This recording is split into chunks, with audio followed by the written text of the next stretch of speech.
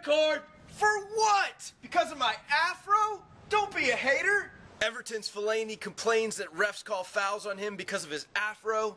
FIFA approves goal line technology, and Messi scores his 300th goal. These stories and more on this week's episode of Soccer News Weekly. What's going on, Little Dap? It's Jared Muntz, former pro and founder of OnlineSoccerAcademy.com. Soccer News Weekly is a lightweight news show that will cover a few topics in world football. New episodes come out on Fridays. If you like the show, subscribe. Part of being a better player is being a better fan. That's why we're doing the show. Let's start off with a game of soccer player lookalikes. Stoke City's American international, Breck Shea, looks like this llama. The Twitter handle, @Earth_pics, tweeted out this pic saying, hipster.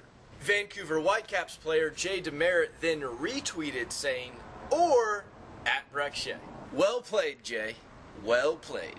Messi scored his 300th goal for Barca, followed by his 301st goal Saturday in his side's 2-1 win over Granada. That's 301 goals in 366 appearances. Messi 300 was the hashtag. This is Barca! The headline on HereIsTheCity.com is Fellaini's mountain of hair scares referees. The 25-year-old Fellaini is Everton's leading scorer this year with 11 goals. He says refs gave him bookings last year that weren't merited because it's hard for him to go unnoticed. Even when he is out on the town, people notice his hair, he says. Quote, on one occasion, a Liverpool fan had nothing better to do than pull my hair once, twice, 5 times, and it got annoying. Stop it! You're hurting my feelings! Poor Fellaini. There was an internet meme going around about what he looks like running through a windstorm.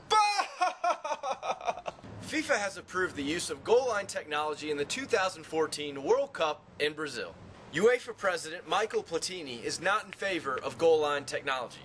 According to ESPN, he says, I prefer to give $50 million to grassroots than goal line technology for perhaps 1 or 2 goals a year. And then added, if the goal line referee is 1 meter from the line and he has good glasses, he can see whether the ball is in or out. Excuse me, Platini, but you're assuming the ref is not blind in that scenario. Those aren't good odds. That's a red card. Bad joke, Jared. Seriously though, post a comment and let me know what you think of goal line technology. Are you for it or against it? Keeper!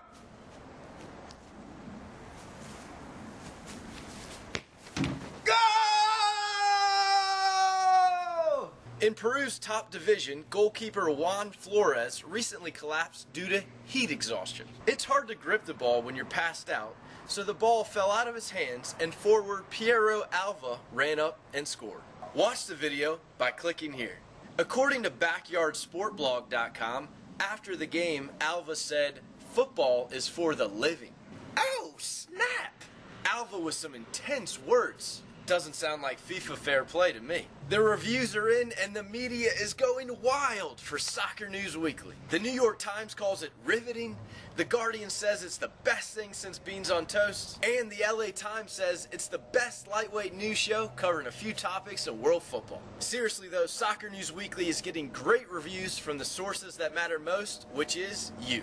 Most of you think the show is really funny, and YouTuber Hannah Caudill says Soccer News Weekly is unhealthily hilarious. Be sure and check out Hannah's YouTube channel by clicking here. She's a very talented singer and guitar player. Go! Vancouver Whitecaps player Diego Kobashi scores a scorpion kick goal. Watch it by clicking here. Leon Samuel Umtiti scores a sick left-footed volley from the corner of the 18-yard box. Watch it by clicking here. The results are in from last week's Soccer News Weekly question, does Ronaldo wear makeup? 142 of you voted yes, 99 of you voted no. That's 59% for the yes and 41% no. Interesting.